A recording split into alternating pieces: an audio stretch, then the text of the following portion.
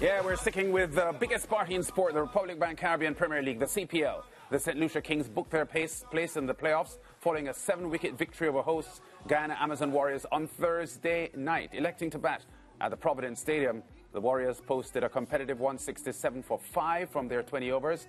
Azam Khan and Shea Hope were the most impressive batsmen with scores of 40 and 38 respectively. But the Kings made light work of the total, easing to 173 to win with 15 deliveries to spare. The victory was set up by a 132-run second-wicket stand between Sri Lankan Bhanuka Rajapaksa, who made 86, and New Zealander Colin Munro, who contributed 55. Thursday night's result, the first defeat for the Amazon Warriors, leaves the table looking like this. Guyana Amazon Warriors, Trinbago Knight Riders, St. Lucia Kings already booked for their playoff spots. Top of the table, the Warriors and the Knight Riders both on 13 points, and the Kings 3 points off them on 10. Barbados Royals on 7 points, Jamaica Tallawahs 5, St. Kitts and Nevis Patriots bottom of the table on 4 points. And of course the top 4 after the 10 games in the group stage will qualify for the playoffs. So we know, Ricardo and Marat, 3 of the 4 playoff teams at the moment, and there's only 1 spot left, the Barbados Royals and the Jamaica Tallawahs eyeing for that position. Yeah, I was looking at the table. I noticed the Jamaica Tallawahs, they have 2 games left. I think those will be must-win games if they are to qualify. Barbados Royals as well, they have a really good chance. But Lance, the thing about it is it comes down now to how these teams execute in matches. And we can't say there has been an outright dominant team other than the Guyana Amazon Warriors, and their winning streak was ended last night. So these teams will, of course, have to put on a really, really good showing. I think it's extremely close, and that's what makes this CPL so exciting. It's so close, so it's any teams want to take.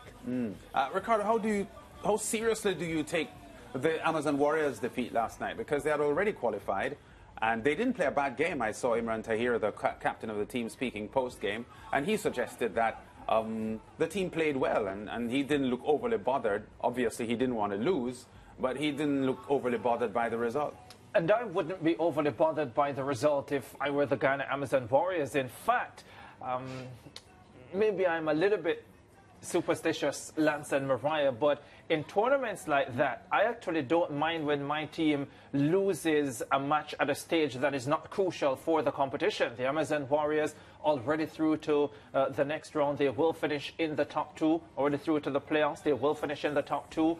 So they will have 2 bites at the cherry to try and get into the championship match. And sometimes you don't want to go into the playoffs unbeaten because they've done it before. Guyana Amazon Warriors more than any team else. They've done that before, and the only match they lost was the final, Ricardo. And I just want to say something, because I was in the CPL around the players in Trinidad and Tobago. I had the opportunity to talk to some of them about it. I will not call names because it was off the record, so I will not put any player, of course, on the SportsMax Zone where everybody could hear. But I was speaking to a player from the Jamaica Tallawahs, a senior player who who has a great reputation. And he is really good friends with Imran Tahir from the Guyana Amazon Warriors. And I remember him saying the moment that the Guyana Amazon Warriors had an unbeaten streak, he called him. And he said, you need to lose 1, you know. You need to lose 1. Well, of course, Imran continued and the team continued winning, and he got the last laugh. Yeah, so that's how I see it as well, because I think when you go through a competition like this, and as you continue to win and you remain unbeaten, the pressure builds, especially when you get into those knockout situations. All the pressure is on you because you are trying to maintain this unbeaten tag, and now when you get into the playoffs, you pretty much have to maintain that unbeaten tag if you are going to go on and win the title. And sometimes I feel as if that pressure can end up being too much. So maybe not a bad thing that the Guyana Amazon Warriors lost last night. But there are some big matches coming up on the weekend, Lance and Mariah, especially for the Jamaica Tallawahs. Well, not especially, for the Jamaica Tallawahs and the Barbados Royals. The Barbados Royals, they have 1 match to play. They finish off against the Guyana Amazon Warriors on Sunday night. I suspect that Providence will once again be packed for that encounter. And the Tallawahs have 2 morning games. They go up against the Kings, and they will play the St. Kitts and Nevis Patriots as well. They have to win those 2 games to try and get to 9 points, which is also what the Barbados Royals can get to. So potentially we could have a situation where head-to-head or net run rate determines which team gets into the playoffs as the 4th and final qualifier. In my opinion, this is a thrilling end to the preliminary stage of this season's CPL. Yeah, and Pete Russell touched on it earlier on when we were speaking to him, that on their best day, each team can beat the other. That's how good all the teams are. I know the Patriots would be disappointed with their poor run in the tournament so far, but of the top flight teams, it's hard to differentiate between them with regard to their quality. Because it's just a matter of how they turn up on the day, or in many cases on the night. Yes. Because they are all quality teams. I love that. Yeah. I love that, Lance, because for some time you could always look at the team on paper and say this is the team that's going to win because they are so dominant. And from the onset, you could walk away and pick a favorite. Yes. Now it's a bit difficult to pick an outright favorite, and I like that about the tournament because you get these different players, and I spoke about it at the top of the show. Players that are young, they're new to the competition, coming out and shining like superstars, and I think dreams are made here in the CPL because this is where other players get the opportunity to showcase their talent, and who knows what opportunity opens up for them. Yeah, you know what? And Pete Russell mentioned the Rakeem Cornwall 100 on the night at Kensington Oval in Barbados twice when we spoke to him. Yes. And I think that the impact of that moment tells the story.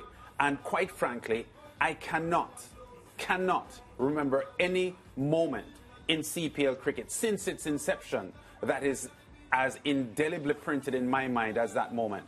In fact, beyond the CPL, that is one of the most memorable and moment-defining events I've ever seen in sport. And you've done a lot. So it was tremendous. Lance Whitaker. Yeah, I'm serious. I'm serious. I know you're going to tell me about Karsten Warholm and so on. No. Olympics. No. I was going to say, I never took you as the person who would be overcome by recency bias. No, but... No, it's not a recency bias. It is not a recency bias. Okay, let me see if I got what you said correctly. Yes. Did you say you can't recall another moment in the CPL that is CPL for sure equivalent to what happened with Rakeem Cornwall, with Rakeem Cornwall's century? I can't. No.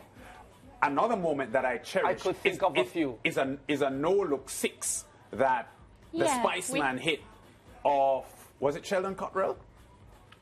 A beautiful swing over to mid-wicket, and he didn't look at the ball. No. He just did this. It was an hourglass moment. Give me your moments then, so don't get me wrong, Lance and Mariah. The Rakeem Cornwall moment was clearly special for so many reasons. Yes. But I have an issue with you saying that you can't find equivalent moments. But let me try and see if I can come up with a few. Chris Gayle. Yes. Being bowled at Sabina Park by O'Shane Thomas. Oh, that was tremendous, yeah. That I will never forget. That's one. That's a big moment, yeah. I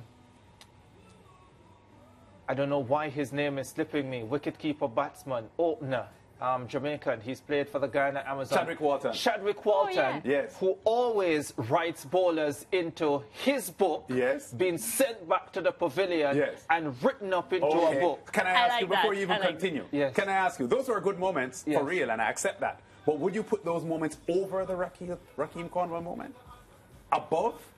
No, that's what we are discussing. I wouldn't put it above. But the way you said it, Lance, it was almost to suggest that there is nothing that can match it. No. I think you could have a debate about several moments that could match it. And maybe you would find as well that there are many individuals who would have moments that supersede the Rakeem Cornwall moment. There was a catch that Fabian Allen took on the boundary. Yes. I think the match was in Florida. I think it was in Florida. Yes. It was stunning. One of the best catches I've seen in all of cricket. Yes. But the Rakeem Cornwall moment was not just about the 100.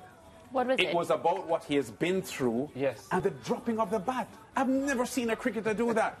Yeah. No, that was special. That was special.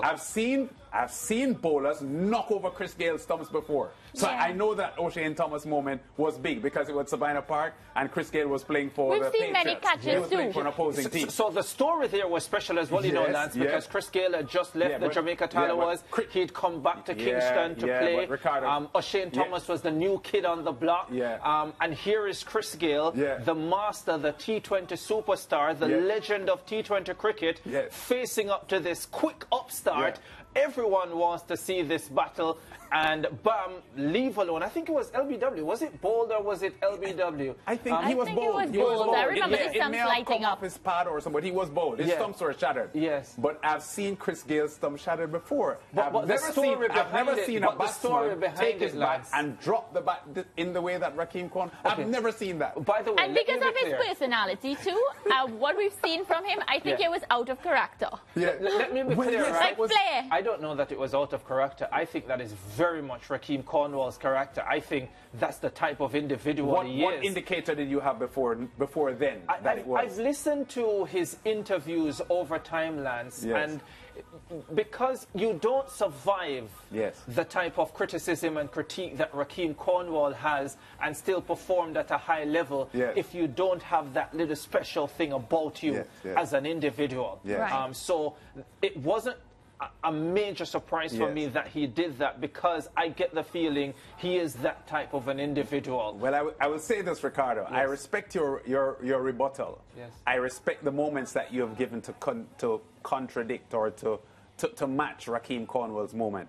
But I'm still sticking to my position. He hasn't changed his mind. I'm not trying to change your mind, right? I actually have no issue if you say that Rakeem Cornwall's moment is the most compelling moment that you have witnessed in the CPL. Yes, it is. The issue I was having when you said it initially, which is why I took you up on it, is because it is almost as if you were you were suggesting that nothing else can come close to this. The reason why that was the issue I was having. Okay, so the reason why it sounded that way, viewers, is because I was sure of what I was saying.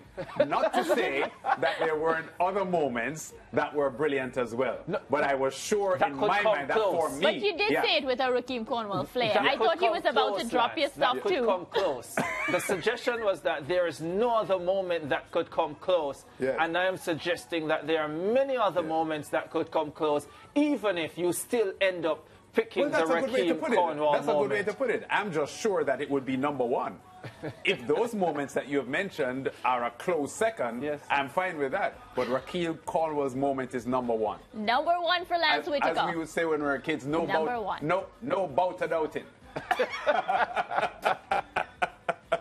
All right, the SportsMax Zone is giving away tickets for the games in Guyana. Answer the following question by WhatsApping 1-876-564-7661. Let's do that again, 1-876-564-7661. The person with the first correct answer wins.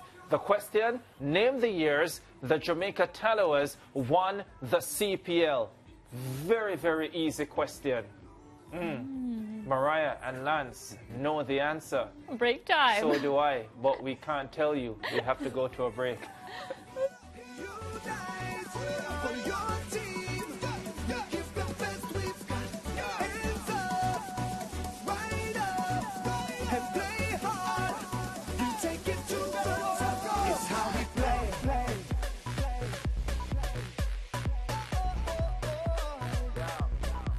It's how we play.